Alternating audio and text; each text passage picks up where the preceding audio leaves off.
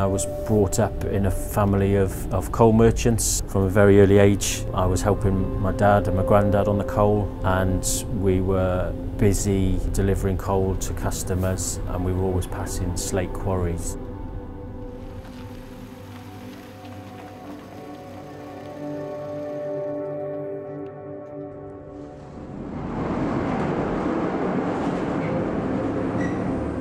The first time I started working with slate, I think I laid a patio for my mum and dad during school vacation, and I had quite a few little bits left over, so I decided to drill a few holes in some of the pieces, stack them up on top of each other, and made a water feature, and then quickly realised that I could drill bigger holes and fit bottles of wine into the slate. That's kind of where it sort of started from, really.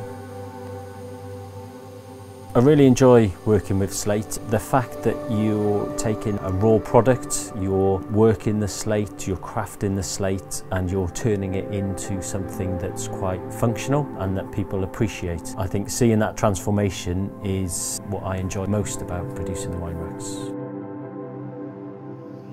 The slate I tend to pick is offcuts of slate, so where it's been used for a primary source such as roofing slate. The slate I use is kind of sat on a waste pile, ready for shredding or cutting into slate chippings. So I try and use that slate really. It's not quite a waste product, I just try and repurpose that slate, and I try to use every inch of the slate that I do source.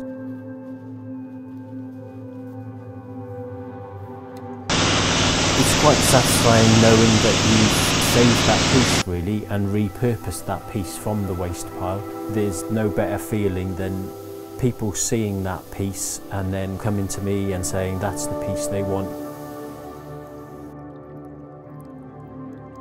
Knowing that people appreciate and they can see the beauty in that piece and that someone else is going to enjoy it is just a very satisfying experience.